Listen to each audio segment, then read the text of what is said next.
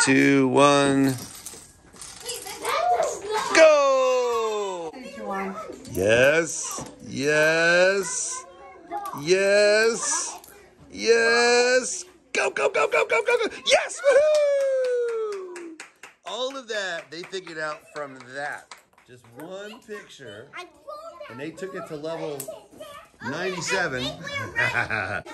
1, 2, 3, 4, 5. Ah! Level 10.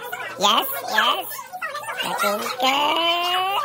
yes. Looking good. Wait. Hulk smash! There you go. Go! Go! 5th grade is trying to beat kindergarten, which is harder than it sounds. Yay! Third time's a charm. Yes, yes. Looking good. Go! So worth the wait. These are the materials you have to work with today on your Rube Goldberg machine. We have the little ping pong balls that go with the catch cups here.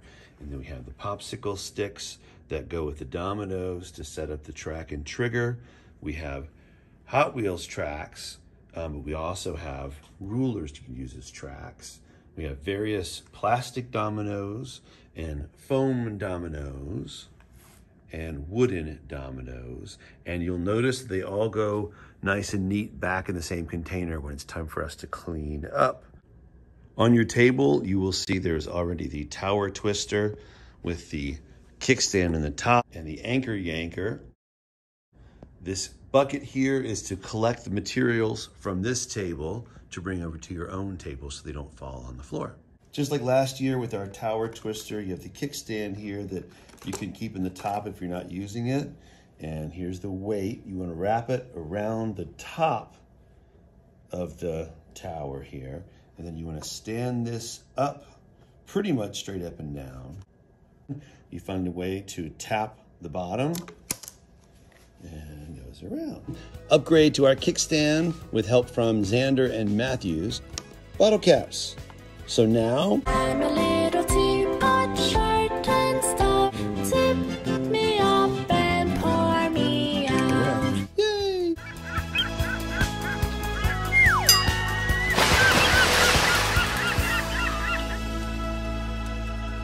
So stand that right there.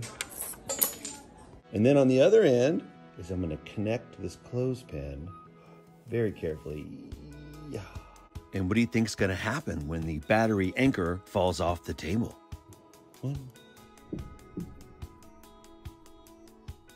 Yoink! Woohoo!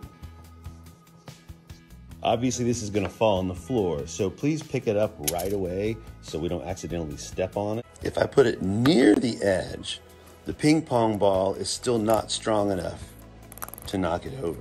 But if I put it on the edge, that same ping pong ball, yoink! And then, again, I want my hex nut to go that way, so I'm going to wind it up the other way. Wrap it around. Anchor yanker. Yoink! Boom! Yes!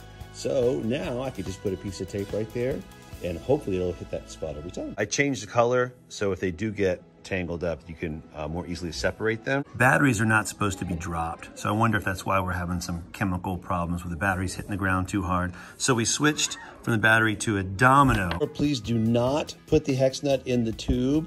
However, when you put the kickstand in there, you can set the hex nut in the top. That's nice and neat. Time to clean up. Please leave your empty black bucket, tower twister, and your anchor yanker on your table. The rest of the items go back neatly where you found them. The slapper! Yoink! Woo! This came from Joseph's Machines. Absolutely love it. Get out of the way. Smack! Knock the anchor off. Yoink! I tried standing up the domino and it just didn't want to balance very well. But at kind of an angle, that helps to hold it in place. And now all you need are a couple over here to push the domino out of the way. So remember, to give your roller more energy, just lift it up, even just a little bit. And now it's got more energy. And it goes away. Next week, we'll get into the fancier levels of Rube Goldberg, but for today, we're just gonna do a simple version, which is to score a goal. We now have bigger catch cups.